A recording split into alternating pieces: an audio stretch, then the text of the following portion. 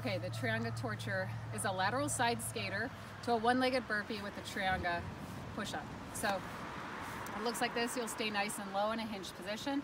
Take the inside leg, laterally hop to one side, plant the hands, hop the feet back to a burpee position, single leg Trianga push-up. You keep the leg straight or bend it, I don't care. Hop the foot back in, stand up, stay low, other side, repeat. There's options here, so you can stay up and just do lateral side skaters.